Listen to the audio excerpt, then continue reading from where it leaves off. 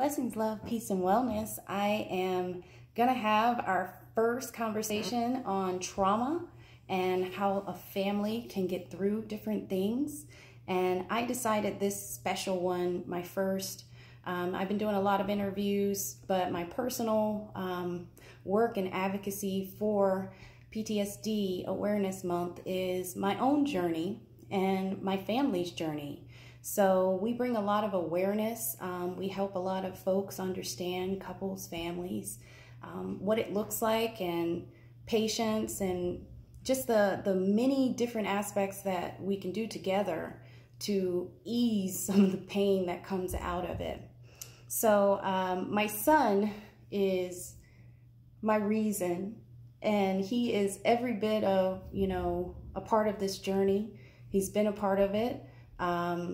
It was a lot of trauma that he had to endure, whether it was from my military sexual trauma, PTSD, or whether it was from my medical situations and surgeries and procedures that didn't go well.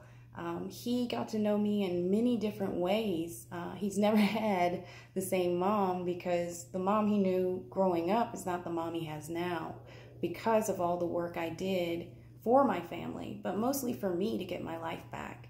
So I'm going to give it to Timmy, and he's going to give us some awareness for the families that really need the help and the children that may not understand what's going on. So tell me, you've been studying some mental wellness, and I know through my journey, I included my family in therapy through the whole process. So Timmy had firsthand knowledge since he was 5 on a therapist's office and the importance of emotional intelligence when dealing with traumatic situations. So his maturity comes from trauma. Like most people, trauma is a gateway for a lot of bad things, and it can be a gateway for a lot of beautiful things.